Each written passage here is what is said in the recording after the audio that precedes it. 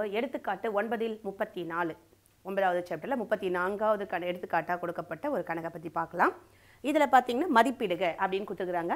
limit x tends to pi by 4 4√2 minus cos x plus sin x the whole power 5 by 1 minus sin 2x அப்படினு கொடுத்துக்கறாங்க. sin 2x அப்படினா உங்களுக்கு formula கூட தெரியும். எல்லாமே திரிகோணமிதியில படிச்சதுதான் இல்லையா? சரி, இப்போ இந்த கணக்கை நம்ம எப்படி போடுறது அப்படினு பார்க்கலாம்.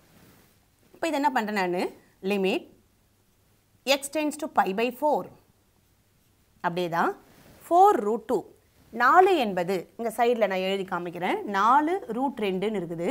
4ன்றது நம்ம 2 ஸ்கொயர் அப்படினு எழுதுவோம் இல்லையா? 4ன்றது 2 ஸ்கொயர். √2 அப்படினா 2 ன் அடுக்கு என்ன வரும்? அரைன்னு வரும். சோ இப்போ ரெண்டுத்தையும் பெருக்கும்போது அடிமானம் சமமாக இருந்தால் அடுக்குகளை என்ன பண்ணிட்டோம்? கூட்டிக்கணும் இல்லையா? இப்போ 2ஐயும் ஆஃபையும் ரெண்டுத்தையும் கூட்டினீங்கன்னா 2 × 2 4 4 + 1 என்ன வருது? 5/2. அப்ப 2 ன் அடுக்கு என்ன வரப்போகுது உங்களுக்கு? 5/2. அப்ப 4√2 என்பதை நம்ம எப்படி எழுதலாம்? 2 ன் அடுக்கு 5/2. ஓகே. ஆனா இங்க பாத்தீங்கன்னா அடுக்கு என்ன இருக்கு? 5 தான் இருக்கு. /2 இல்ல இல்லையா? அத நான் என்ன பண்றேன்னா ஒரு ஸ்கொயர் உள்ள போட்டு மேல /2 ரெண்டுத்தையும் சேர்த்து அதாவது 2ஆல பெருக்கி வகுக்கிற மாதிரி. புரியுதா? சோ அப்ப நான் என்ன பண்றேன் இது cos x plus sin x the whole square the whole power 5/2. இப்போ பாத்தீங்கன்னா அடுக்குக்கே அடுக்கு இருந்தா அடுக்கு ரெண்டுத்தையும் பெருக்கணும். பெருக்கும்போது இந்த 2 கேன்சல் ஆயிட்டு என்ன ஆயிட போகுது நமக்கு? 5 அப்படினு வரப்போகுது. அதுதான் மேல நமக்கு கொடுத்துருக்காங்க. புரியுதா? அதல கொஞ்சம் நம்ம அட்ஜஸ்ட் பண்ணி ஏன்னா இங்க 2 ன் அடுக்கு 5/2 ன்னு வரதால அங்கேயே நம்ம கொஞ்சம் அட்ஜஸ்ட் பண்ணி 5/2 அடுக்கு வர மாதிரி எழுதிக்கிறோம். கீழே நம்ம எதுவும் பண்ண வேணாம். அதை அப்படியே வச்சுக்கலாம். 1 minus sin 2x அப்படின்றத வச்சிரும். இப்போ இந்த cos x plus sin x the whole square இருக்கு இல்லையா? அதுக்கு என்ன மதிப்பு வரும் அப்படின்றத நாங்க சைடுல போட்டு காமிக்கிறேன். cos x plus sin x the whole square. நமக்கு இந்த a plus b the whole square formula தெரியும் இல்லையா? a square plus b square plus 2ab அப்படின்றத தான் வச்சு போட போறோம். a square அப்படினா என்ன வரும்? cos square x plus b square அப்படினா sin square x plus 2ab அதாவது 2ab. நீங்க இப்படியும் பெருக்கலாம் இப்படியும் பெருக்கலாம். நான் எப்படி வேணாலும் பெருக்கிக்கிறேன். பெருக்கியே போடுறேன். cos x sin x 2ab அப்படினு எழுதிரும். ஆனா நமக்கு தெரியும் cos ஸ்கொயரையும் sin ஸ்கொயரையும் கூட்டினா மதிப்பு என்ன வரும்? 1. sin square plus cos ஸ்கொயர்னாலும் cos square plus sin ஸ்கொயர்னாலும் 1 தான் மதிப்பு. 1. அதுக்கு அப்புறம் இந்த 2 sin x cos x 2 sin x cos x என்பது sin 2x ஓட ஃபார்முலா. sin 2x ஓட ஃபார்முலாக்கு நம்ம ரெண்டு ஃபார்முலா பார்த்திருக்கிறோம். ஒன்னு tan ல இருக்கும், ஒன்னு இந்த formula. 2 sin x cos x. So அதனால இதை நம்ம எப்படி எழுதலாம் அப்படினா sin 2x அப்படினு எழுதிக்கிறேன். புரியுதா? அப்போ cos x plus sin x whole square equal to என்ன வந்தது நமக்கு? 1 plus sin 2x ன்னு வந்தது. அதை தான் நான் இங்க எழுத போறேன். இப்போ limit x tends to pi by 4 அதுல எந்த மாற்றமும் இல்ல 2 power 5/2 minus cos x plus sin x whole square மொத்தத்தையும் சேர்த்து நம்ம என்ன எழுத போறோம்? 1 plus sin 2x the whole power 5/2 அப்படின்னு எழுதிட்டோமா? ரைட். கீழே பார்த்தீங்கன்னா 1 minus sin 2x அப்படின்னு இருக்கு. அதை நான் என்ன பண்றேன்? இங்க 2 1 வந்து 2 minus 1 அப்படின்னு எழுதலாம் இல்லையா? 2 minus 1 minus sin 2x அப்படின்னு எழுதிக்கிறேன். சரியா? இது அப்படியே இருக்கட்டும். இப்போ நான் என்ன பண்றேன்? அடுத்தது இந்த 1 plus இந்த மைனஸை வெளியே எடுத்துடலாமா? நம்ம மைனஸை எடுத்துட்டோம்னா நடுவில் என்ன குறி ஆயிடும்? ப்ளஸ்ன்னு ஆயிடும். அப்போ 2 minus of 1 plus sin 2x அப்படின்னு ஆயிடுது. இப்போ மேலேயும் 1 plus sin 2x கீழேயும் என்ன வருது? 1 plus sin 2x ன்னு வருது. இப்போ அடுத்த ஸ்டெப்பில் நான் என்ன பண்ண போறேன்னா 1 plus sin 2x equal to நான் என்ன வச்சுக்க போறேன்? y எங்க? இதை y அப்படின்னு வச்சுக்கிறோம். y ன்னு வச்சுக்கிட்டோம்னா x tends to pi by 4.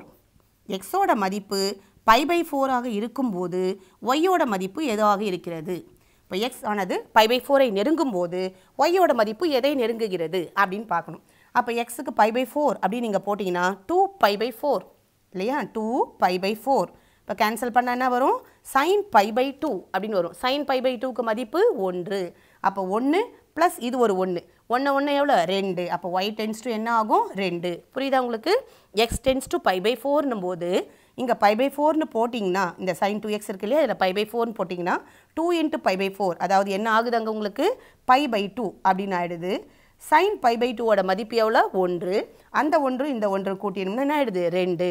அப்போ y tends to என்ன ஆயிடுது? 2. ஸோ இப்போ எல்லாத்தையும் நம்ம y ல மாற்ற போகிறோம். அதனால லிமிட்டையும் நம்ம என்ன பண்ணோம்? x tends toன்றது y tends to மாற்றணும். அதனால தான் அங்கே மாற்றிடுறோம் y tends to 2 அப்படின்னு வருது. இப்போ கேள்வியில் நம்ம பிரதியிடுறோம். Limit x tends to pi by 4 பதில் நம்ம என்ன போடணும் y tends to 2 power 5 by 2 minus 1 plus sin 2x நான் என்ன வச்சிட்ருக்கிறேன் இதெல்லாம் எடுத்துடுறேன் 1 plus sin 2x என்ன வச்சிட்ருக்கிறேன் y அதில் y பவர் 5 by 2 by மறுபடியும் கீழே பாருங்கள் 2 மைனஸ் 1 plus sin 2x நம்ம என்ன வச்சிட்ருக்கிறோம் y இப்போ நான் அடிக்கடி அந்த ஃபார்முலா வச்சு நம்ம நிறைய பண்ணியிருக்கிறோம் limit x tends to a x power n minus a power n by x minus a இதோட formula n into a power n minus 1 அப்படின்றது நம்ம நிறைய கணக்கு அதை வச்சு போட்டிருக்கிறோம் அதில் இப்பயும் பாருங்கள் அந்த ஃபார்முலாவில் அதே மாதிரி தான் இருக்குது ஆனால் ஒரு சின்ன சேஞ்ச் இருக்கும் என்ன அப்படின்னா இங்கே ஃபஸ்ட்டு எக்ஸ் பவர் என் இருக்கும் அப்புறமா தான் கான்ஸ்டன்ட் பவர் என் இருக்கும் ஆனால் இங்கே பார்த்தீங்கன்னா கான்ஸ்டன்ட் பவர் என் போட்டுட்டு minus Y power so X வர இடத்துல ஒய் வருது ஒய் வர இடத்துல கான்ஸ்டன்ட் வருது ஆனால் என்னென்னா சின்ன சேஞ்ச் முன்னாடியும் பின்னாடியும் மாறி இருக்குது நம்ம மாற்றிக்கலாம் ஒன்றும் தப்பு கிடையாது இது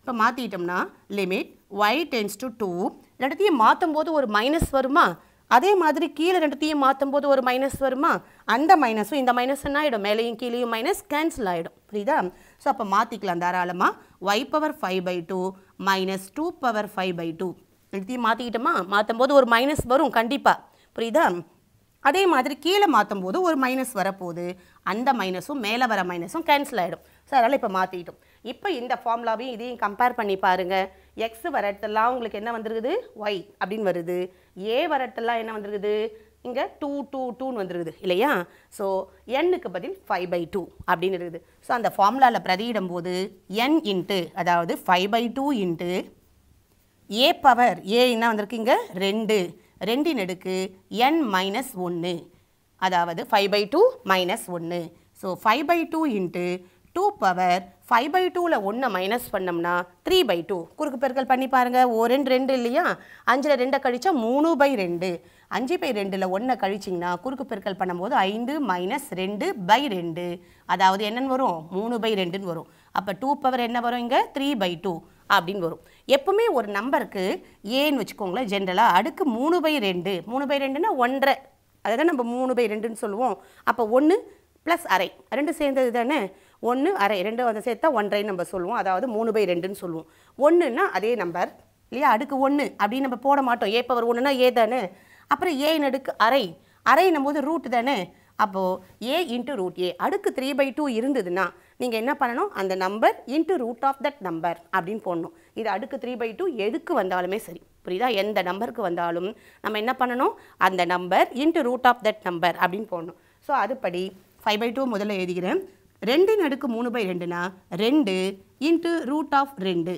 புரியுதா அவ்வளோதான் ஆன்சர் வேறு ஒன்றும் கிடையாது அடுக்கு 3 by 2 தான் அந்த நம்பர் போட்டு அந்த நம்பருக்கு ரூட் இப்போ இங்கே 2 கேன்சல் ஆகிடுமா கேன்சல் ஆகிட்டு மீதி என்ன இருக்குதுன்னு பார்த்தீங்கன்னா 5√2 ஸோ இந்த லிமிட்டோட வேல்யூ என்ன வருது 5√2 இதில் நம்ம 2-3 ஃபார்முலா யூஸ் பண்ணியிருக்கிறோம் இது அடுக்குகள் பண்பு இதுவும் நம்மளுக்கு செகண்ட் சாப்டரில் வருது அடுத்தது cos x plus sin x the whole square அப்படின்னும் போது a plus b the whole square சின்ன கிளாஸில் படித்தது தான் அதை வச்சு விரிச்சு எழுதுறீங்க ஆனால் cos square plus sin square equal to 1 அப்படின்றது 9th வந்திருக்கு இப்போ 11th வந்துருக்குது இந்த ஃபார்முலா உங்களுக்கு 11th வருது தேர்ட் சாப்டரில் வருது 2 sin x cos x equal to sin 2x அப்படின்றது வருது ஸோ இதையெல்லாம் யூஸ் பண்ணி அடுத்ததாக முக்கியமாக இந்த ஃபார்முலாவை யூஸ் பண்ணி தான் நம்ம இந்த கணக்கை போடணும் புரியுதா அப்படி போடும்போதும் முன்னாடி பின்னாடி வரதால இடத்த மாற்றியும் போடலாம் இல்லை நீங்கள் டைரெக்டாக இது இந்த ஸ்டெப்பை எழுதாமையே கூட நீங்கள் எழுதலாம் ஒன்றும் தப்பு கிடையாது புரியுதா ஓகே அப்படியே கூட எழுதிக்கலாம் ஸோ இப்படி போடும்போது நம்மளுக்கு என்ன மதிப்பு வருதுன்னா 5√2 ஸோ இதில் இந்த பண்புகள்லாம் நம்மளுக்கு கரெக்டாக ஃபார்முலாஸ் அண்ட் பண்புகள்லாம் தெரிஞ்சிருந்ததுன்னா இந்த கணக்கை போடுறது எளிமையாக இருக்கும் உங்களுக்கு